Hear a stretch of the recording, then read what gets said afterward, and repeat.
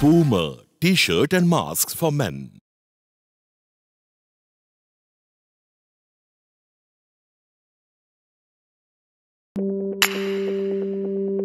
Chai with Chithra.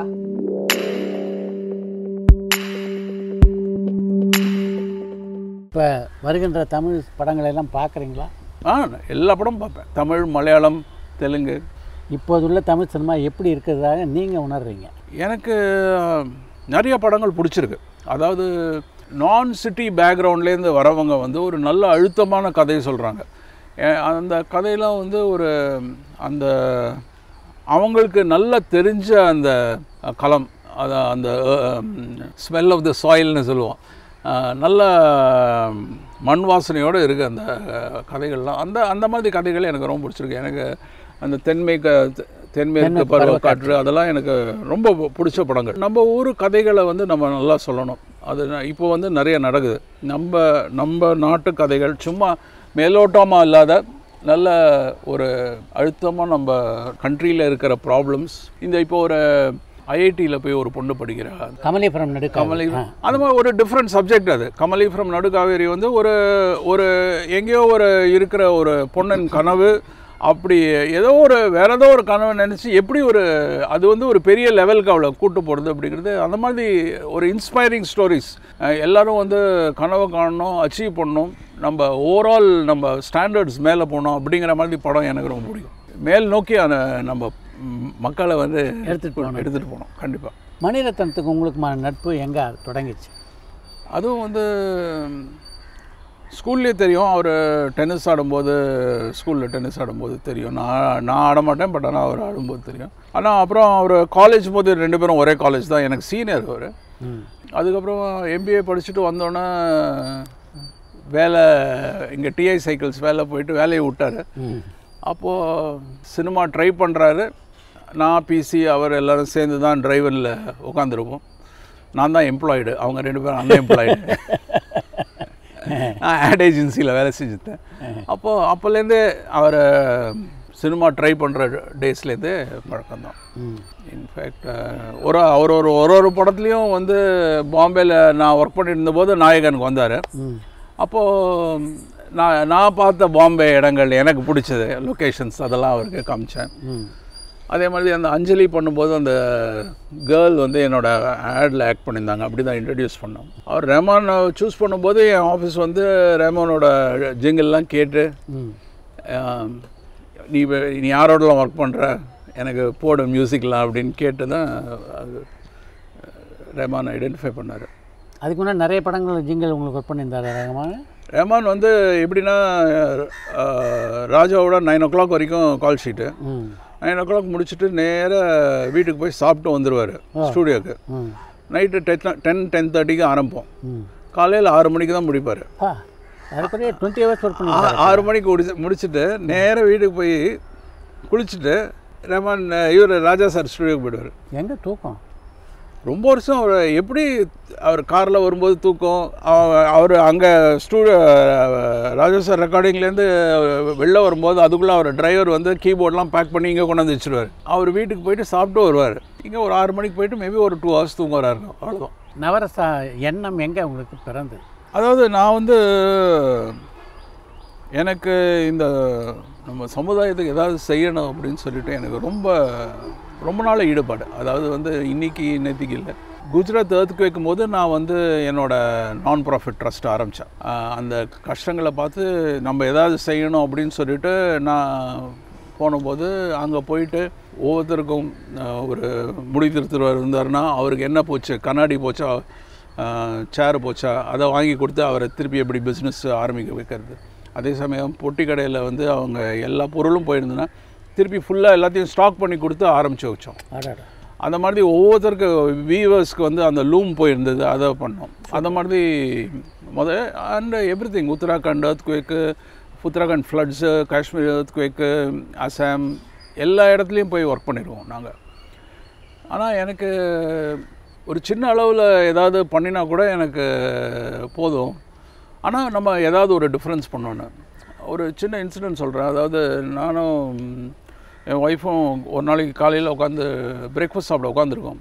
யூஸ்வலாக English paper எங்கள் வீட்டுக்கு வரும், எங்கள் அம்மா கீழே இருக்காங்க, அவங்களுக்கு தமிழ் பேப்பர் போகும், மாற்றி போட்டான். ஸோ நாங்கள் 2 பேரும் தமிழ் பேப்பர் படிச்சுட்ருக்கோம்.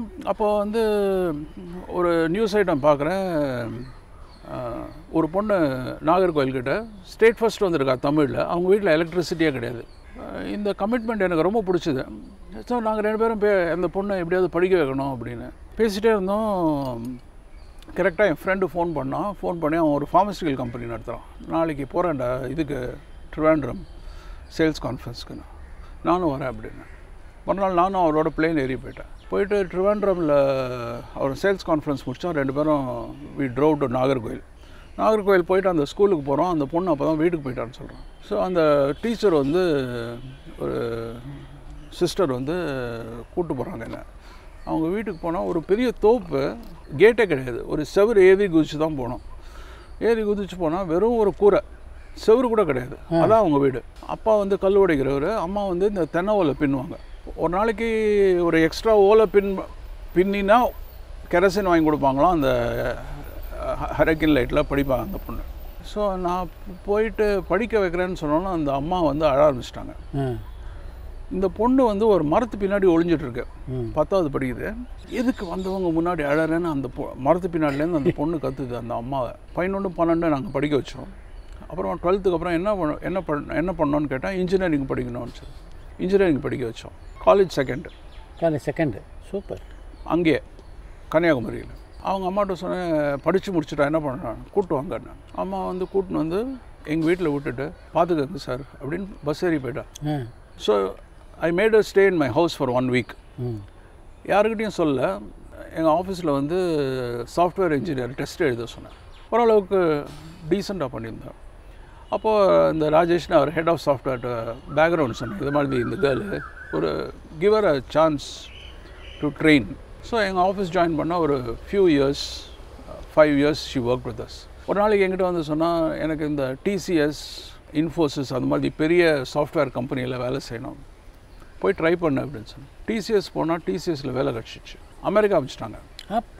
அமெரிக்கா போனால் அமெரிக்காவில் கொஞ்ச நாள் ஒர்க் பண்ணால் அங்கே கிளையண்ட் வந்து அவளை ஹையர் பண்ணிட்டாங்க. கிளையண்ட்டை ஹையர் பண்ணாங்க. கொஞ்ச நாள் அவளே she started her own company. She build a house, she pot a house in America. She got married to another person in TCS. அங்கேயே அமெரிக்காவில் ஒரு வீடு வாங்கினா எங்கள் அம்மாவுக்கு வீடு கட்டி கொடுத்தாங்க. ஒன்றும் இல்லை, நம்ம நாட்டில் இதுதான் தேவை. எல்லாருக்கும் ஒரு ஒரு வாய்ப்பு வேணும். அதுதான் நான் ஆசைப்படுறேன். எல்லாருக்கும் ஒரு வாய்ப்பு கொடுக்கணும்.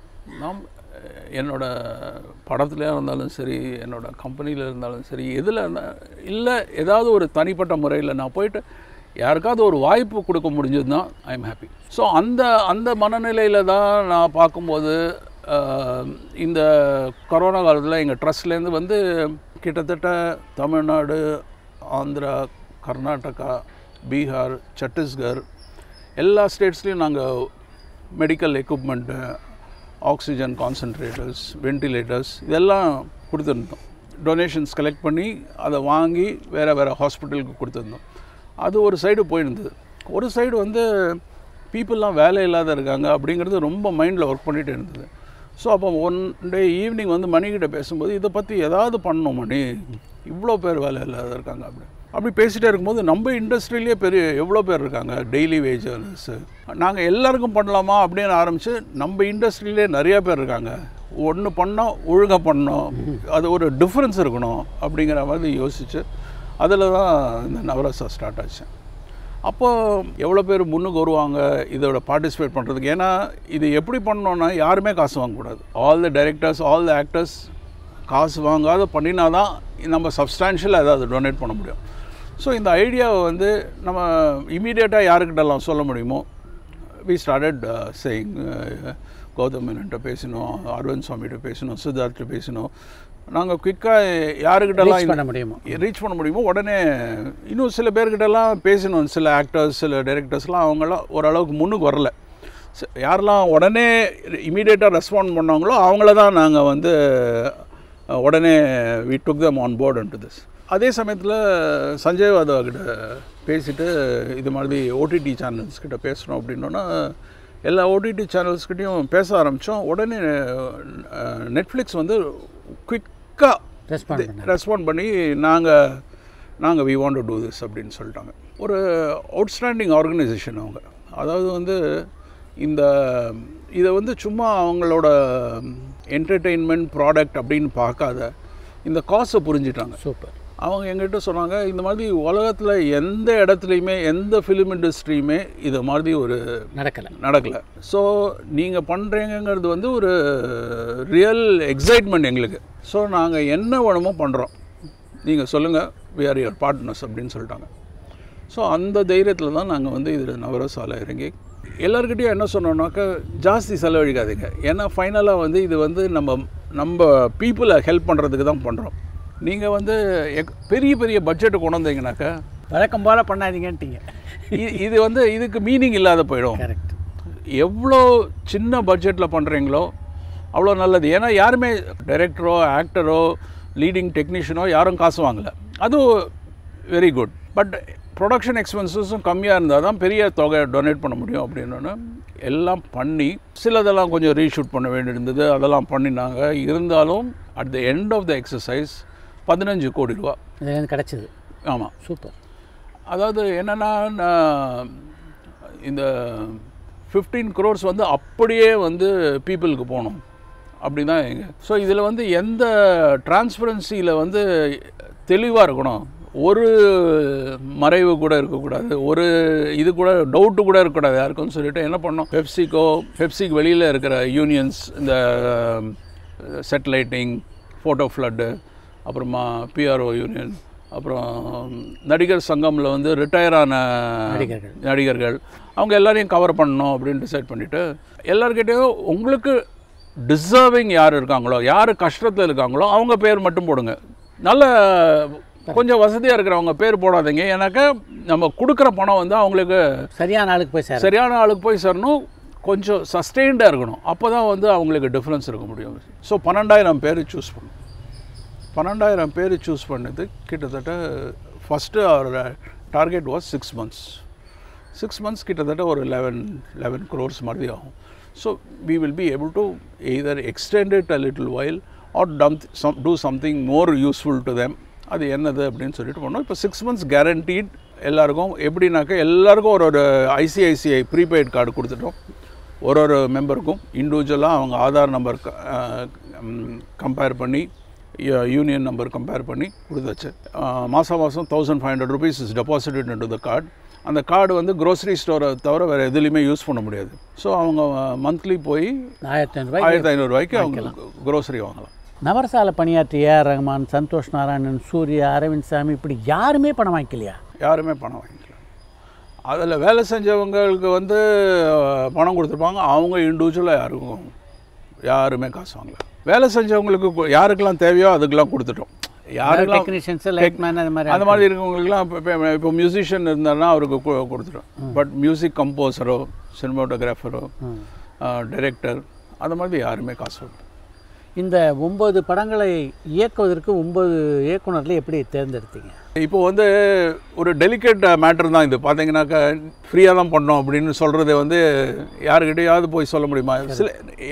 எவ்வளோ பேருக்கு ரீச் பண்ண முடியுமோ ரீச் பண்ணி சொல்லிட்டோம். ஃப்ரீயாக பண்ணோம்னாக்கா இந்த காசுக்கோசரம் பண்ணுறோம், கம்மி பட்ஜெட்டில் பண்ணணும், நிறையா அதாவது வந்து ரொம்ப ஈஸியாக ஒத்துக்கொள்ள முடியாத விஷயங்கள் இல்லையா அதெல்லாம். ஸோ அதனால் வந்து அவங்களும் வந்து நமக்கு பரிச்சயம் இருக்கணும், நம்ம மேலே நம்பிக்கை இருக்கணும், அந்த மாதிரி இவங்க தான் முன் வருவாங்க. ஸோ அதனால் இன்னும் நான் சில பேர்கிட்டலாம் கேட்டிருந்தோம். சிலது அவங்களாட்ட பணம் முடியல, சில பேர் ரெஸ்பாண்ட் பண்ணல, சில பேர் நான் ஏன் ஃப்ரீயாக நடிக்கணும்னு கேட்டவங்க இருக்காங்களா? சில இடத்துல மெசேஜ் அனுப்பிச்சு ஒன்றுமே பதிலே வராத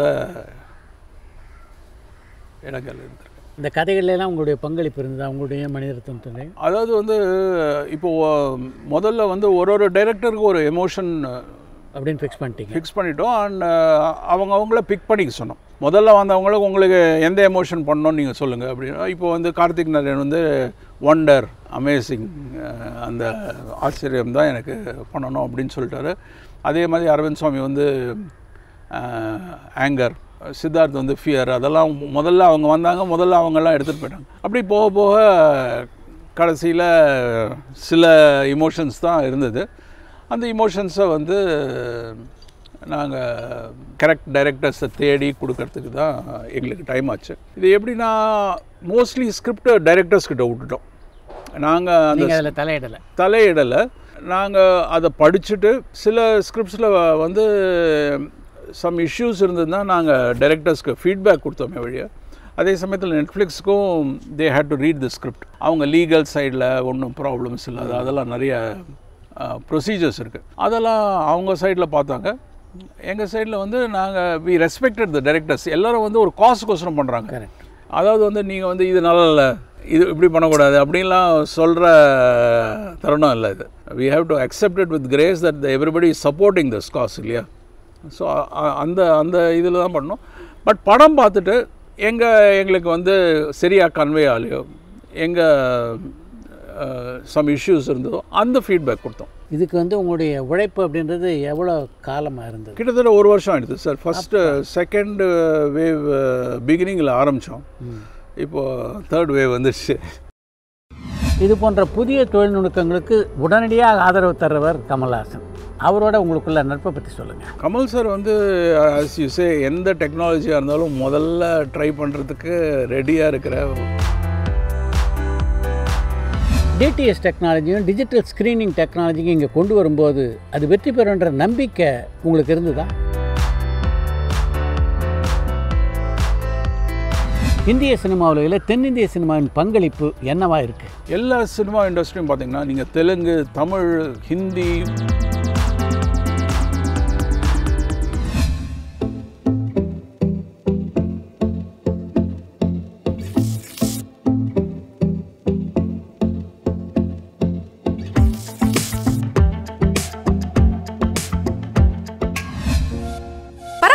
சினிமா செய்திகள், நட்சத்திரங்களின் பேட்டிகள், சினிமா வரலாறு ஆகியவற்றை பார்க்கவும் படிக்கவும் உங்களுக்கான இணையதளம் tourandtalkies.co.